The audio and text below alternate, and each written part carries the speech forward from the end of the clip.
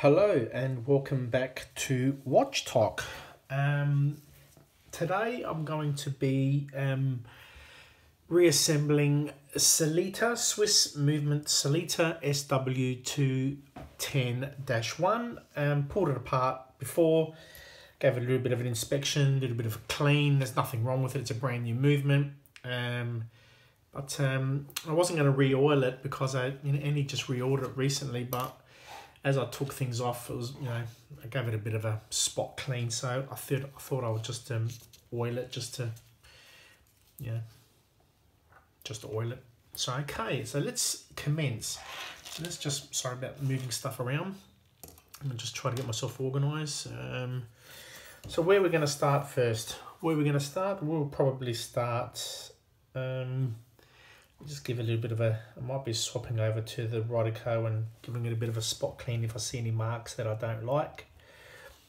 Okay, but what I'll start doing is I'll put in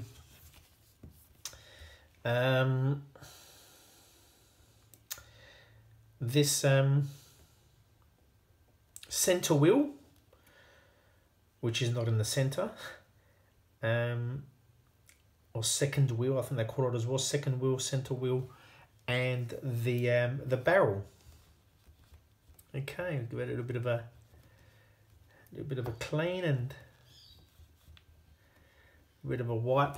Away we go. So let's get our little parts out of the way, and that's in this container here. Let's just make sure you're all in focus and the camera's on, and yep, it is what it is.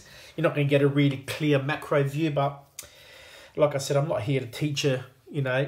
You want to watch shows on, movie videos on, you watch. There's some really good guys out there. I'm just trying to show you that you too can do this. You don't have to have too many skills. Anyway, so first thing we'll do is we'll get this center wheel and just drop that in there. And I'll just give that, I've already given it a little bit of a clean, but I'll just give that pivot a little bit of a clean. All right, so that sits in there. Now, like I said before, got to get this on first. Then you put on your barrel, because otherwise you're not going to be able to get it on. Otherwise, okay, and that goes on like, whoops. It just slides under there like that. I think.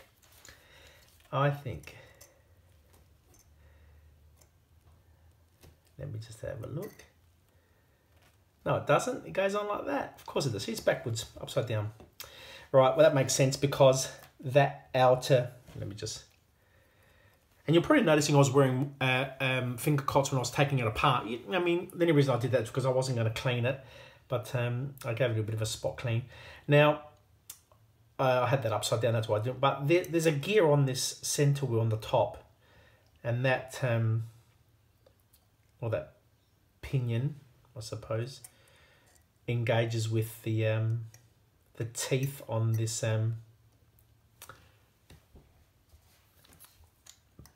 barrel. So give it a bit of a clean. You can see, as you turn it around a little bit, it turns quite nicely. I don't know whether I'll probably will. Now the oils used on this, I've looked in the book, and the oils is 2 oils you use on this whole movement. Is ouch. Stab myself with my oiler, that's okay. Two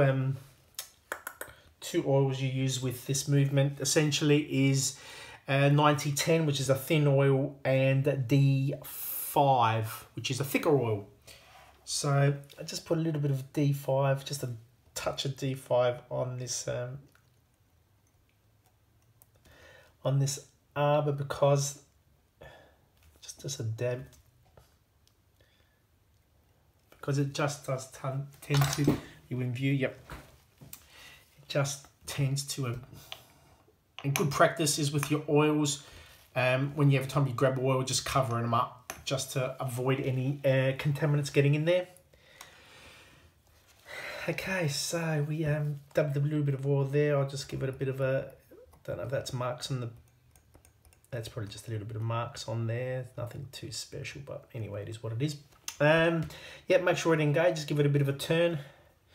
No problem, done. And another thing we have to remember is when we put this bridge on, and I'll grab the bridge, the barrel bridge.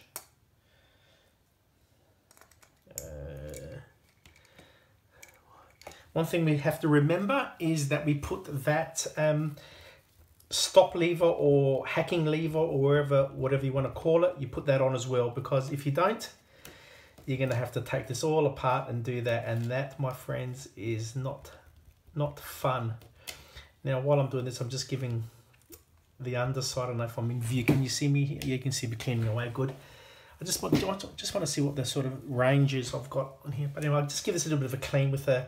It's been through my cleaner. It's all been done, but you know, just want to give it a little bit of a spot clean, just any oil that escaped me before. Anyway, so before we put that bridge on, let's get the hacking lever out.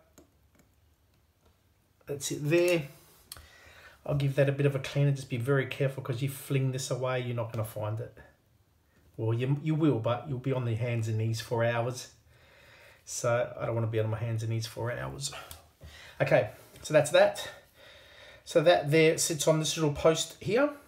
So what I might do is just put a little bit of D5 on that. And this red oiler, it's the smallest oiler in this packet of 4 oilers that I've got. It's the smallest one, but I tell you what, on this D5, because the D5 is a bit thicker, it just grabs a lot of oil. I don't like it. I have ordered another set of, I'm bumping the camera. I have ordered another set of oilers, and what I'm going to do with those ones is I'm going to take the smallest one, and I'm just going to grind it down a little bit, just so it's more. I think you can buy I'm pretty sure you can buy, there you go, it's on this little post there. I'm sure you can buy a smaller, I think Bergeron makes a smaller black oiler. Right, so that's on there. Just make sure it's not up too far. If it's up too far, then it's going to get in the way of that little screw hole that's for that bridge. Just make sure it's sitting there. Okay, grab this bridge, give it a bit of a, might have to rotate that a little bit, and then we make sure we get it on. Now the trick for these is, I've seen these other videos and I agree with them totally, is do not line up the pivots. You don't want to line up the pivots. You want to line up these the posts. So that'll help you a lot when you do that. Now, how does this go on? That's obviously, what am I doing here? Have I totally lost the plot here or what?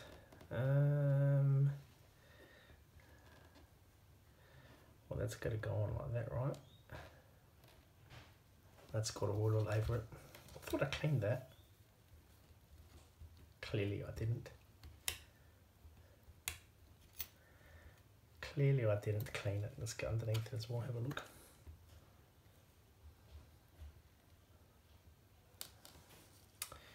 Now, just having a look at this. Have I done this right? I'm on the right one, yep.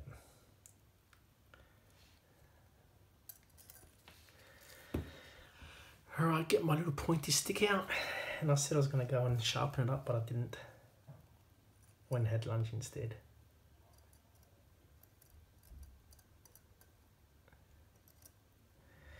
Okay, that's where it should be. Just double check. So it's always good to just put a bit of pressure on there, just make sure everything's still turning. Yep, that's okay. Lovely. Just making sure that hacking lever is moving. Yep, Beautiful. Okay, and then you just grab the screws. There are 3 screws for this. Just be careful you don't bounce them, because those screws will bounce and they will end up in the black hole. Okay, we just, whoops.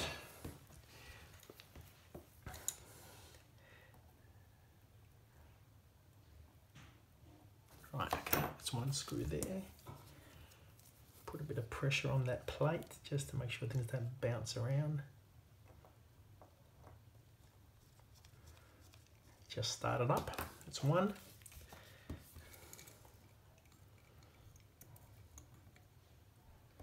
Just take all the screws out.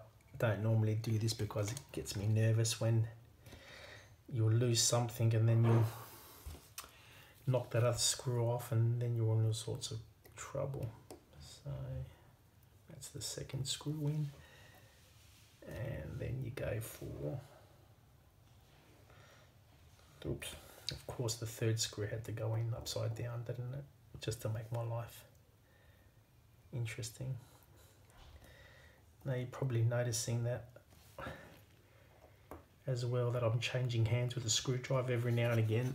Unfortunately, I am ambidextrous, which is a blessing and a curse. I do find the left hand to be a bit more accurate, but the right hand, I've got all my strength is in my right, so I'm pretty awkward. Can't play tennis for the life of me because I serve with the right hand and then I switch over and play with the left. Because I got my power in my right, but my accuracy with my left. I'm weird. I can't play. If I play any other sports, I play right-handed. Like if I'm playing them, you know, I don't know. If I'm throwing a ball on that and bowling a ball, so it's always right-handed. But catching, I can catch with both. But kicking, I kick with the left though. But yeah. So sometimes you'll see me flipping over between left and right and think, what the hell is this guy doing? But that's my story. Okay, that's it on that. I don't like, no, I do like. I was going to say, now because I've got that on, that shouldn't fall out. That shouldn't fall out. And should I put the winding? No, I won't. I'll put the winding stuff on later. So what I'll do is put that aside, that box. And what I might do is just give it a little, no, give it a little dab of oil later. Just clean your screwdrivers and your oilers and your tweezers every now and again with a bit of pithwood. Good for it. Okay, now I will put on the main train. I can put on, because this top plate here, this barrel bridge, that will hold all the keyless works in. So I could flip it over and put the keyless works in, but let's be different, hey? Let's just be totally different. Just make sure this camera is on so I don't not talk to a crazy person. Okay. All right, so we'll put that on. So the first thing we'll put on is we'll get these little wheels out. Oops. That was the center wheel, 4th wheel. That's the 3rd wheel. And the escape wheel. Okay, is that all right? That's okay? Yep. Okay, so the 3rd wheel. So the 3rd one, put the escape wheel in first. That goes in there, like so. Lovely. 3rd wheel goes in upside down. Be very careful with that. And there's a really, really, really small jewel that it goes into there. So let's just, and that engages with, so just to waste a bit of time, right? Let's just make sure I'm centered here. Am I centered here okay? No, that's not right. Let's move that there. My little there we go. My little piece of Rodico. My centering Rodico. There you go. Just to explain a little bit, this mainspring barrel, obviously all the power comes from there, and then that power obviously is delivered through a series of gears and which works its way to the escapement, the escape wheel, and the escape wheel basically is opened and closed, so to speak, by the pallet. The pallet just, you know, opens and closes and releases that energy, and what dictates how that releases the energy is the balance, and that's the heart and brains of the watch. So we have the mainspring barrel, which drives this center wheel, which is not in the center, or second wheel, and that drives that pinion, and then that pinion drives the wheel, and that wheel there drives the third wheel, and the third wheel drives the fourth wheel, or the seconds wheel, the actual, you know, ticking seconds wheel, and then that all sort of goes through and is driven. This third wheel drives the escape wheel. So balance drives the second wheel drives the third wheel drives the escapement, and does it drive the escapement? It drives the escapement, and then also I think drives the fourth wheel. So anyway, so we drop that on there, and that fits on there nicely. And let's just double check that it's sitting on that pivot is sitting on that jaw, which is nice. Another way of checking here, one of the things I first did when I first pulled apart this movement is I didn't line this up properly. The third wheel didn't line it up properly, and because I didn't line it up properly, I couldn't get this fourth wheel in, and it's so tight. There's a little hole there that goes through the guts, and this is where the second hand, you know, the second's hand comes off. So it was obscuring that hole. So I knew there was something wrong. But this seems like it's working okay. And if I just move that balance, see how everything's driven. So as you just touch that mainspring barrel, everything turns. But no, I was wrong there. The third wheel doesn't drive the escape. The third wheel drives the fourth wheel, and that fourth wheel will drive the escape wheel, which makes sense. Anyway, whatever. Probably totally wrong, but you know. Anyway, but before we proceed further, what we need to do is this. This is the second wheel. This is the where's my there. See, it's a long shaft. You can distinguish it easily from the other gears. It's a long shaft with a really, you can see very fine, very fine pinion there. Okay, now what you do here is you just give put a little bit of oil on that. What's that look like? Screwdriver's a bit wonky, right? Put a little bit of oil on that, and that's just so when it goes through that center shaft, it doesn't gives a bit of lubrication. Now that's the books normally say put 90-10 on that. So this is the really light stuff.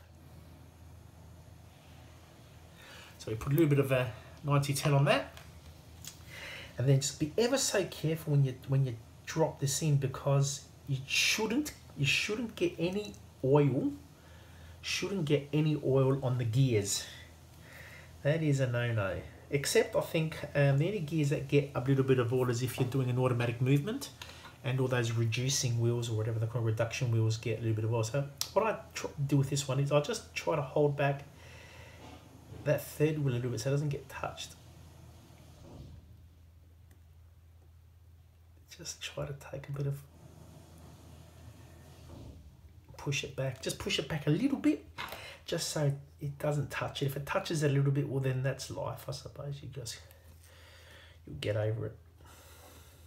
Right, now, again, let's make sure we've got everything in, just give it a bit of a turn. And just gonna be careful because it's so touchy that, see, the escape will just jump out. Gotta be careful, just careful. So we'll do it again without the escape wheel in there. And yeah, it's moving. It's all you need is just so just gonna be careful. Get this escape wheel back in. get my act together. Okay, well, just be very careful with this. These pivots are ever so delicate. You don't want to bust them up, because that'll give you a whole lot of grief. I'm just having a little bit of a hard time getting this escape pivot in. There you go. Right, give it a bit of a visual inspection. That driving that, that's driving that. That looks good. Okay, that is looking good. Now we've got that on, so let's get the just make sure you're in view. Yep. Now we will get the bridge on that. So the train wheel bridge. Train wheel bridge is this one here. Like I said before, it would have been nice if it was somehow engine turned, or you know had some engraving on it. Would look really cool. But anyway, oops, it's not a high-end movement, but I'm sure there are some people out there that are pretty good enough to do that engraving on it. Me, no. Right, now just orientate yourself as much as you can. That's going to obviously fit over all this area here, so obviously the orientation is going to be here and there. There's a little post there which will line up with the little hole there, and the screw hole just above it, just so you got, so you're not fumbling away. Although it is a bit of a fumble, but we'll just try to minimize it as much as possible. Anyway, so again, line up the posts. Don't line up don't try to line up these pivots with these jewels. Yeah, no hope. Just line up that those posts like that. I've lined that one up, that fell straight on top of it, and this other one goes on top. And then you just get your little stick, a bit of Rodico, not Rodico, your pegwood. I get my one I use is my Sharpie one with the little a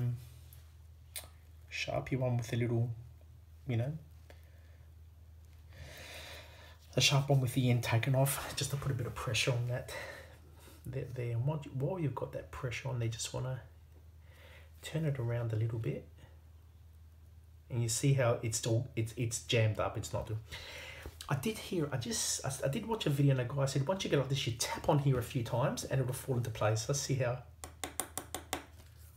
I want to see if this works, because if this works, this guy's a magician. Just tap on that. He said tap on the movement holder and it'll fall into place. Nah, not for me. But then again, he wasn't using this movement holder. All right, now this here can go on really easily, and we can come on and give you a lot of grief. Just have to put a little bit of pressure, wiggle it a little bit here, a little bit there, and it will fall into place.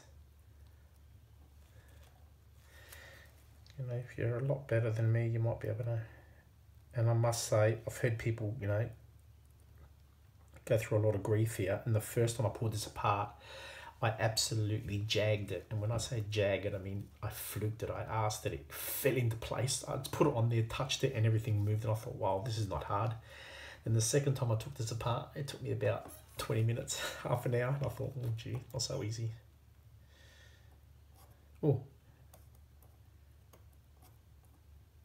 See, that's in. However, it's in except for that escape wheel. The escape wheel's not in. So I just keep the pressure on, and if I just move that just a tad.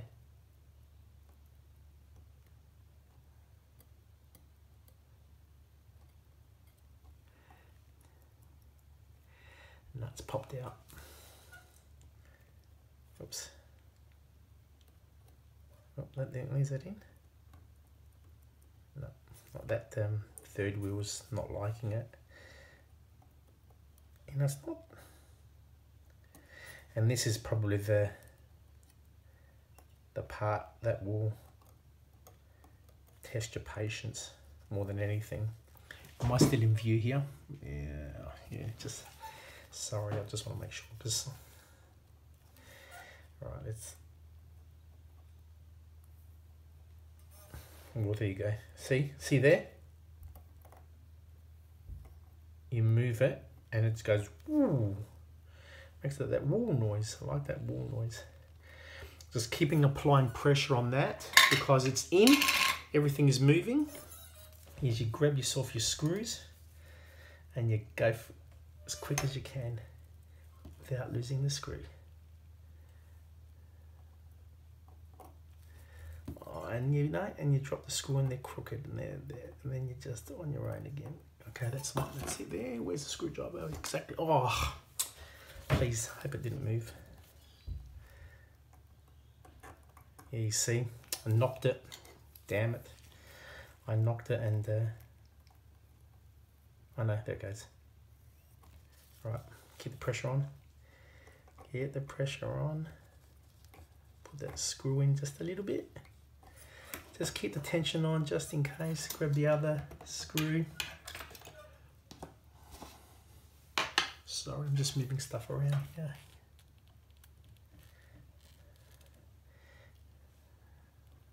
Right. Whoopsie daisy. Get that on there, and then just double check. Always double check. Always, before you drive these screws home, you just double check, because you can see that now it's all jammed up. Somehow something's popped out.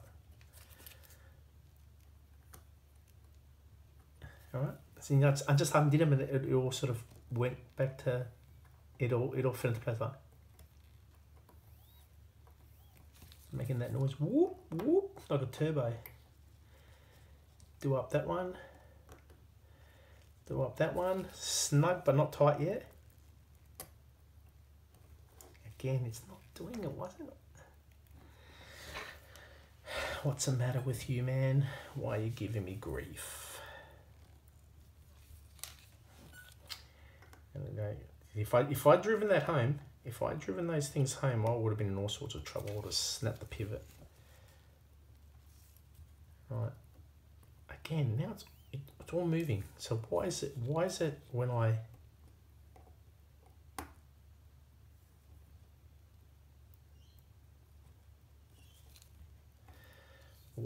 do that up? That's it. All right, that's going okay.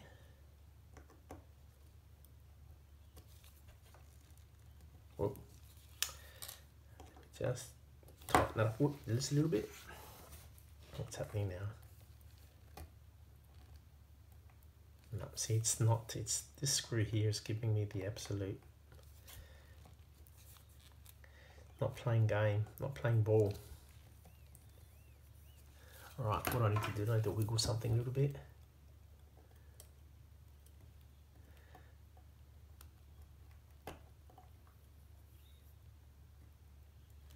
Why is that not doing that? Why is that not playing the game?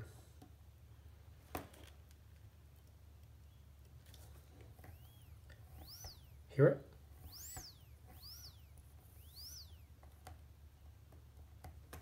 When that happens, then you know you've got everything together.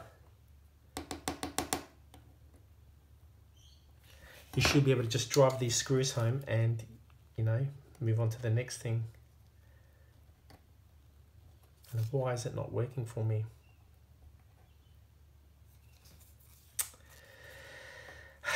Why is it not working for me? I don't want to drive them home too much. I know I'm going to break something. That's not playing the game. What's happening here?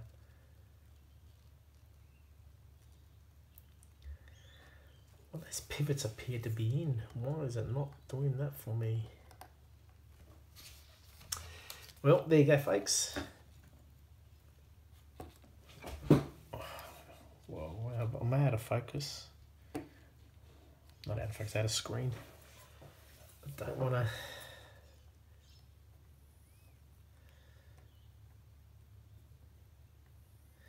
You reckon it's because that's all me? Look at here. It's all moving like it should. When I do up that screw though, it just jams up. It's making all the right noises, but when you do that up, it doesn't like it.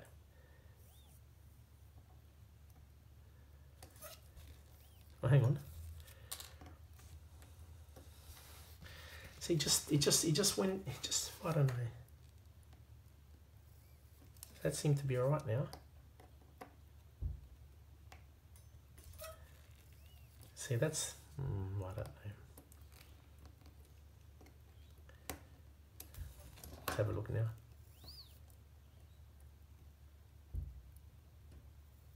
Yeah, that's okay now. See, it's just really, let's just drive that home. Don't have to do them so, you know, you pull your back out, you know, doing the mark. Just snug them up. This ain't going anywhere. Right. Yep, so it's working perfectly. Hear it? Yep. Happy with that. Just get my little Rodico, my little centering. I'm going to make a black mark on that term. I'm going to make a black mark on that so we're centered. Just so I can. I know it's annoying. I'm sorry. You've probably tuned out by now, haven't you? Anyway, it is what it is. Right, yep, so now I'm happy with that now. So you hear that noise, it just goes whoop, whoop. Let's bring it up closer, maybe you don't hear it. Hang on.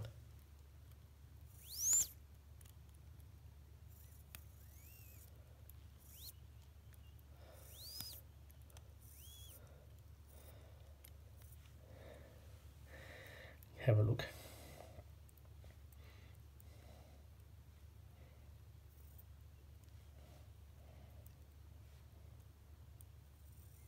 See, it's all turning around like it should.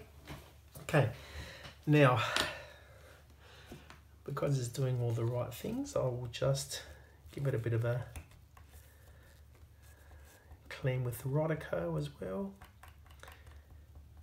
And then I'll give it a little bit of just double check again, triple check. I know I said double check and I've checked it 100 times. Right, that's it. I'm happy with that now. Okay, that shouldn't have taken that long, but you know what? It wasn't that bad, was it really?